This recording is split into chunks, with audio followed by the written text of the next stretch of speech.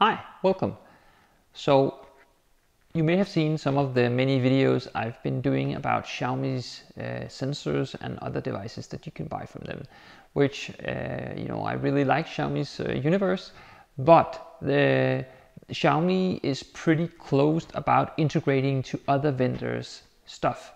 So if you have let's say light bulbs from Philips Hue or IKEA or someone else, and you want to do automations that combine those vendors, what do you then do? Well, of course, Xiaomi released like a year or two back a Kara hub version that was actually HomeKit compatible.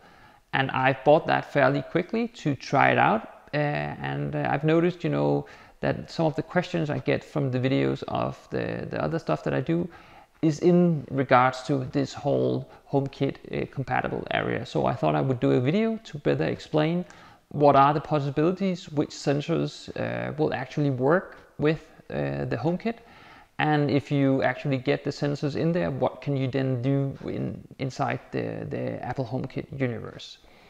So let me just jump quickly into the HomeKit app and just show you which sensors that maybe I can start out by showing you my Mi Home app, just to give you an overview of the just below 50 sensors and stuff that I do have in my house from Xiaomi, and then how many of those that are supported by the Apple HomeKit universe and what you can do with them within the Home app. So let's just jump into those two apps. So quickly going through my Mi Home app, you see here that I have gas detectors, I have wireless switches, I have motion sensors, I have power switches, vibration sensors, water leakage sensors, a couple of course, window or door magnets. I have a kettle, a light strip, and a vacuum cleaner. So that's pretty much the main categories. Moving on to the Home app, which is in Danish in my case, you see here that I have my hub, and for the hub I can easily turn the alarm on and off using this toggle. So that's pretty easy within the Home app to do that. Next up is an example of our temperature sensors that are easily available within the Home app, and you can see both the temperature and the humidity.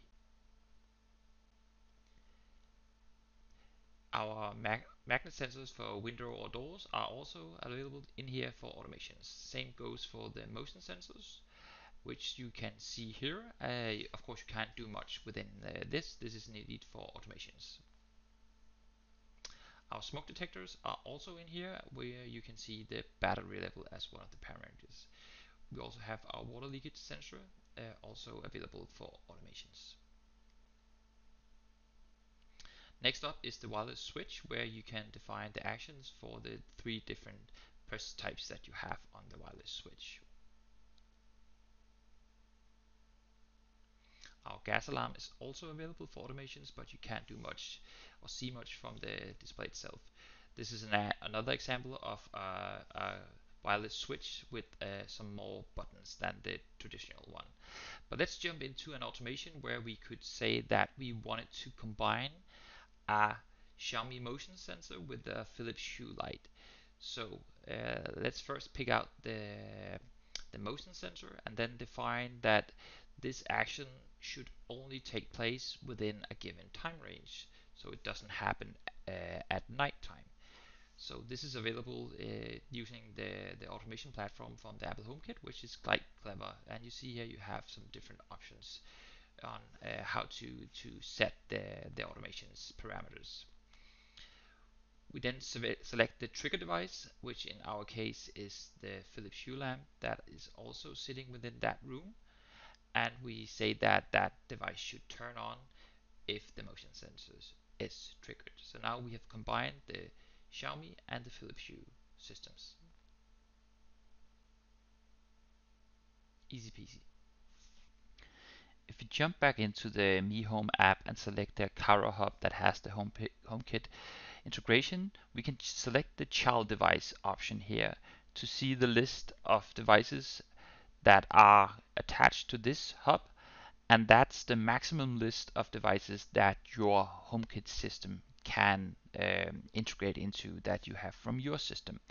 But if we hit the plus sign in the lower left, lower right corner, sorry, you can see here the entire list from Xiaomi's servers. This is the Chinese mainland server that is available to add to this Akara hub directly, and thus being the maximum list of devices that Xiaomi currently supports for HomeKit integration.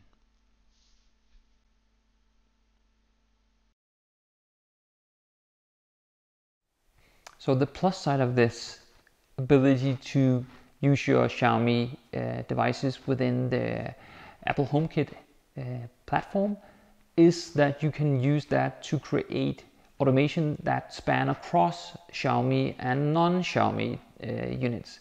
The typical example being that you, like me, may have Philips Hue or IKEA light bulbs and may want to use a Xiaomi motion sensor to trigger those lights, which is possible if you do that using the Apple HomeKit automation platform. So this is something that I find very useful, and like you may always also have noticed in the demo of the Home app, the alarm integration is actually also quite useful, because the interface to turn the Xiaomi alarm system on and off is very easy within the Home app, and actually easier than in the Xiaomi Mi Home app. So me and my household that use a Xiaomi alarm system actually prefer the Home app to turn the alarm on and off, in contrast to the Mi Home app that are a little bit more complicated, and it takes a little more time and a few more clicks to get into the alarm and turn the alarm on and off. So that would be one obvious user scenario that you could use yourself if you, like me, use your Xiaomi devices to control your house alarm. The downside of getting the Mi Home system to talk with the Apple HomeKit platform is that you get an additional platform where you have automations. So I also by natural I have like automations within the Mi Home app. I also have automations within the Amazon Alexa app, because that platform also benefits from supporting multiple vendors and then being able to sort of do automations across vendors, which is also the case for the Apple HomeKit solution. So you get automations spread across different apps, and may not be easy to figure out, which configuration is in which app, which is sort of a minus. And and then you could talk about, wouldn't it be better to set up a server yourself, which would be able to configure some of these devices? And yes, of course, if you look at it that way, that is a plus for those type of solution, but that's just way more complicated. And even though I'm definitely within the range of having to be the abilities to do that, I've just set a standard for myself that I don't want to go in that direction of having a serverless solution to control my home automations, because that would just basically totally rule out the other people in this household of them being able to manipulate these automations or create new ones themselves if they were needed to understand a server solution, which is way more complicated than using these pretty simple platforms that are within the apps of Xiaomi, Amazon, and now also Apple. So of course there are some limitations to those platforms that are not in the server solutions, but I haven't found really something where I feel that was enough of a pain for me to consider going the server software solution route.